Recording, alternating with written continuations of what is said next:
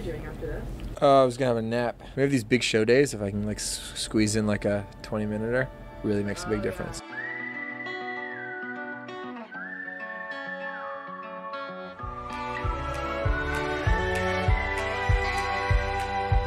Some people hate being the center of attention. I kind of enjoy it. Also, I like performing because there's an element of teamwork involved. Anything I've done in music, it's always been a real collaboration.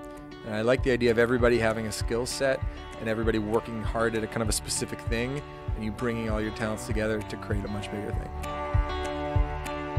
For us, the best shows are the ones that actually have the most structure to them. It allows for spontaneous moments, but when everybody knows exactly what they're doing, everybody can perform that much more confidently.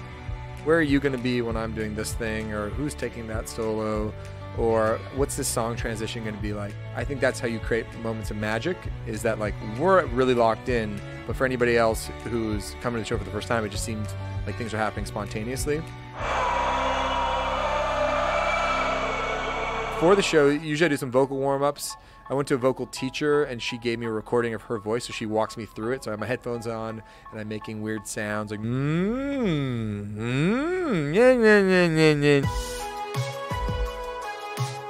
Before the show, if I can have a moment of reprieve where I can just listen to like a sports podcast, and then we stretch out a bit, get each other pumped up. I might have maybe like 1 or 2 drinks just to kind of feel the camaraderie in the room. And then we do a hands in. What it do, baby?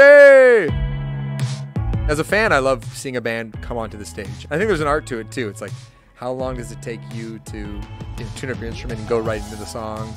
We like to do some sort of light choreography, not like Backstreet Boys dance moves, but just like everyone knows what spot to hit and how quickly you're gonna do it.